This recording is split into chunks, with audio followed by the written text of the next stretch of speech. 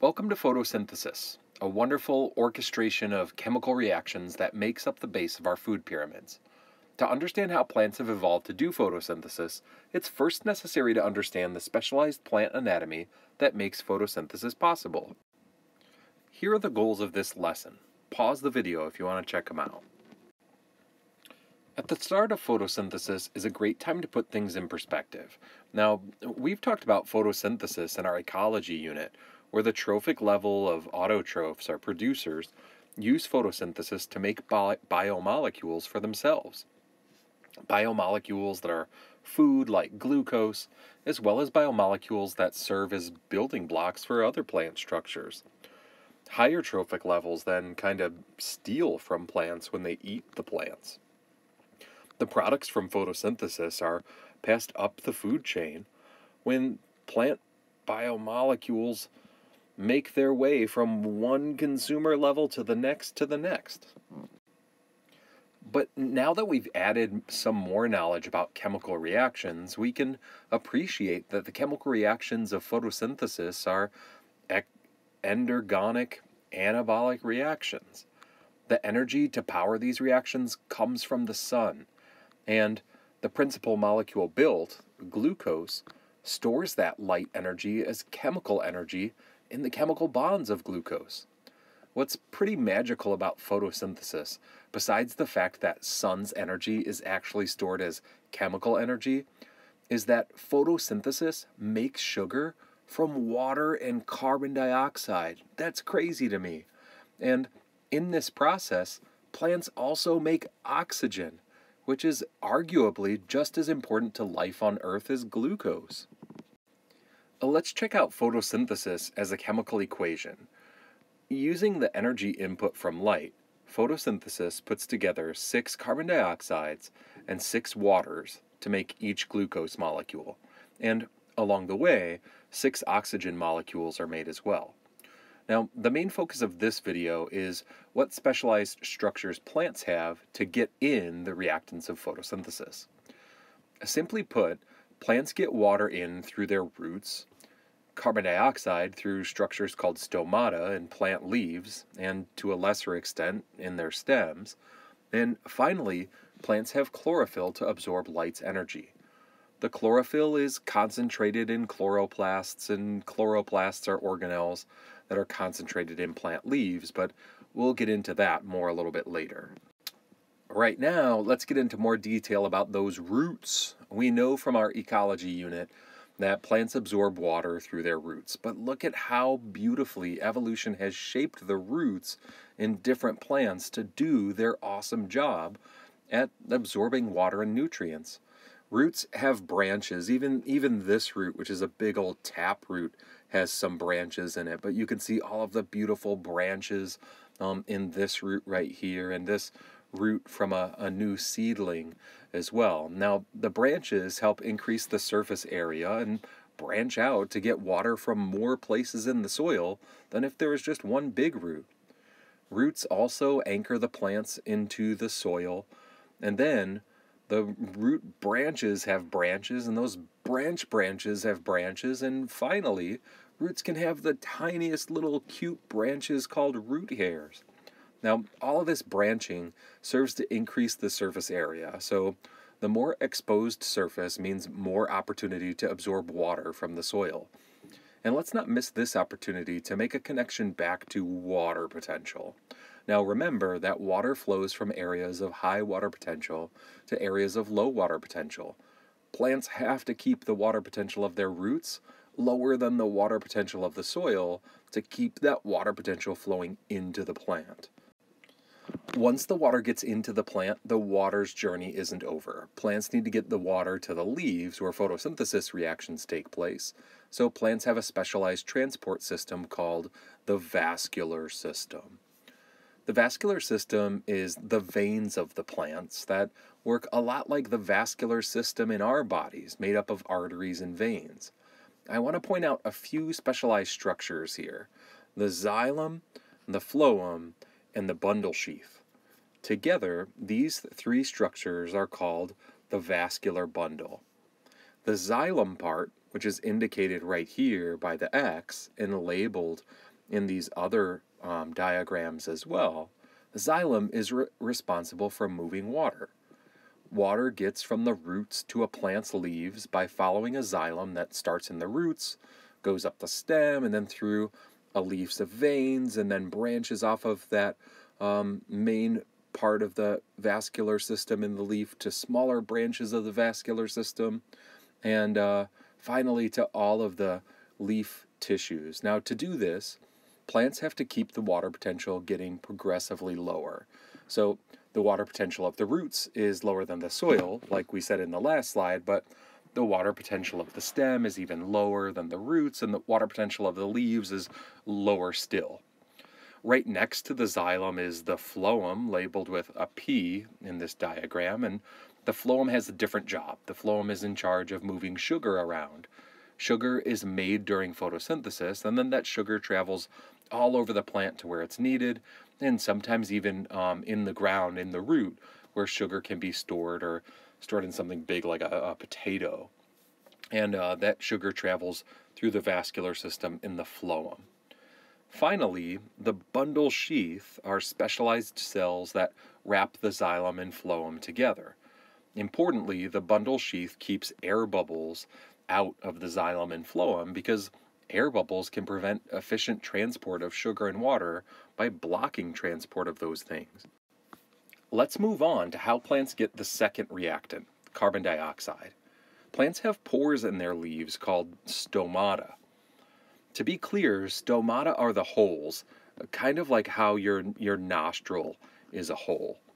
And just like your nostril is bordered by nose skin, stomata are bordered by epidermis cells. And the specialized epidermis cells that border the stomata on either side are called guard cells. So there's 2 guard cells per stomata. Now, stomata are the holes where carbon dioxide comes in, but oxygen and water vapor can also exit through stomata as well. And it's worth noting that on most land plants, stomata are more highly concentrated in the bottom of the leaves. And this is because water vapor that exits through the leaves would exit at a higher rate if stomata were on the top. So having stomata on the bottom of the leaves helps conserve water. On land, water availability can be really unreliable. Plants never know when it's going to rain. Now, what's a little bit confusing is that this slide names stomata in a couple of different ways. We've got stoma here, we've got stomate, and I've been saying stomata.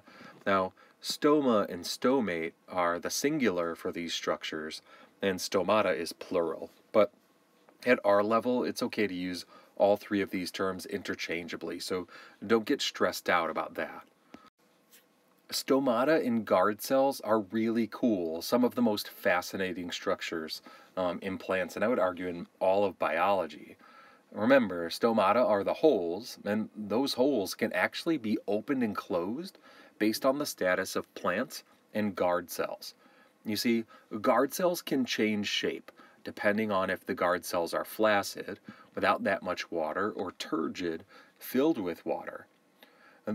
Now, this is because it's pointless to get a bunch of carbon dioxide if there's not enough water around to react with carbon dioxide for photosynthesis. So, when water is scarce, the guard cells become flaccid and stomata close, and not that much carbon dioxide can get in.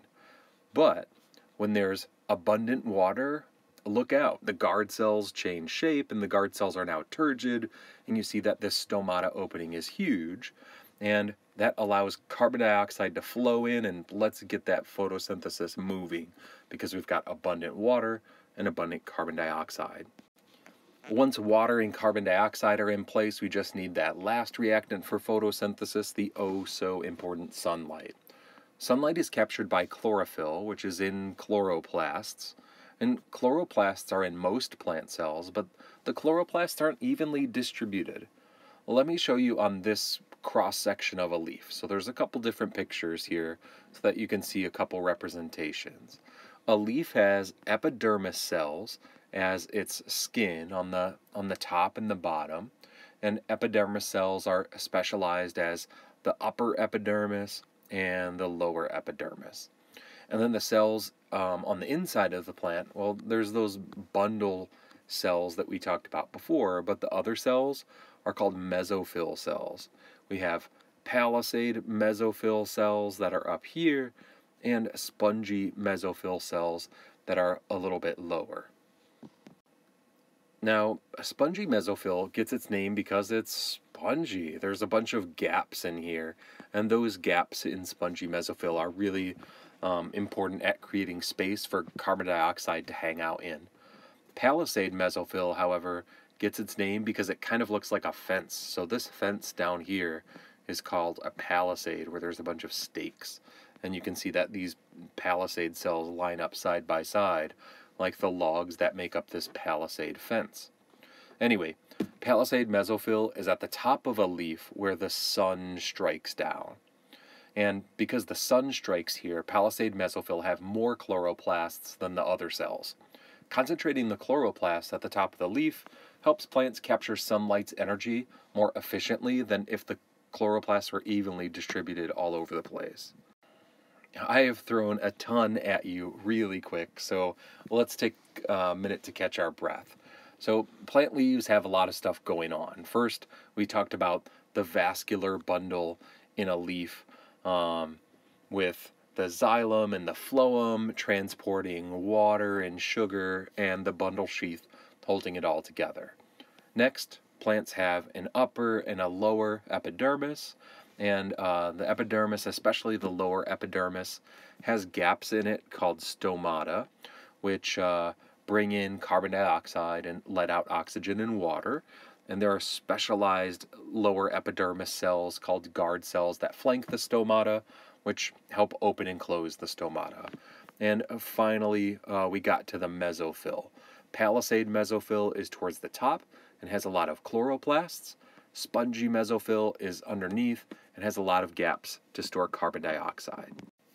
I want to spend the rest of the video talking about chloroplasts, the organelles in plants specialized for collecting light energy, and the actual site of the photosynthesis reactions. You can see that chloroplasts have a lot going on. The green part of the chloroplasts are the parts that have chlorophyll. These green structures are called thylakoids. Thylakoids are on the very inside of chloroplasts and kind of look like a stack of coins or a stack of green Oreos. If we take a closer look at chloroplasts, we can see the double membrane of chloroplasts that we talked about with endosymbiosis in our macroevolution unit. And like mitochondria, the membranes of chloroplasts are called the inner chloroplast membrane, the outer chloroplast membrane. But the part that we need to focus on is the very inside of chloroplasts. The compartment inside the inner chloroplast membrane is called the stroma. The phase of photosynthesis, called the Calvin cycle, happens in the stroma. Also inside the stroma are the stacks of thylakoids. A thylakoid is a single unit, like a single coin or a single Oreo here, and a whole stack of thylakoids is called a granum. Now, thylakoids have a membrane of their own, called the thylakoid membrane, and inside of the thylakoid membrane is a space called the thylakoid space. Let's look at all of those membranes and layers through a different perspective. Now, the outside of a plant is called a cell wall, and inside of that there's the layer of the plasma membrane, and then the stuff inside of the plasma membrane is the cytoplasm. Now, here's the boundary of the chloroplast, the outer chloroplast membrane with the inner chloroplast membrane inside of that, and the intermembrane space in between. The part that's really important to us is the space inside of the inner membrane called the stroma. That's all of this kind of clear part in here. And then we've got the thylakoids with their own membrane called the thylakoid membrane, and the space inside of thylakoids called the thylakoid space. The places we'll really be focusing our energy on are the thylakoid membrane, which contain the enzymes that support the light-dependent reactions of photosynthesis, and the stroma, which have all of the parts that we need for the second phase of photosynthesis, called the Calvin cycle. So let's recap here. Remember the big picture. Autotrophs like plants or algae use photosynthesis to make food, which we'll call glucose, and other building blocks for themselves. Other organisms take advantage of plants' ability to make these building blocks because heterotrophs can't make them by themselves. Plants have specialized structures that were the focus of this video to help the plants be really good at getting the reactants for photosynthesis to the leaves. Plants are able to get water because they have specialized roots and a specialized transport system called xylem. Plants are really good at getting carbon dioxide because they have specializations like stomata, guard cells, and spongy mesophyll. Finally, plants are able to efficiently capture energy from the sunlight and other light sources because they have palisade mesophyll at the upper part of their leaves. Those palisade mesophyll cells are rich in chloroplasts, and chloroplasts have special adaptations of their own. I can't wait to dive into all of the particulars of photosynthesis with you. I'm glad we got this started.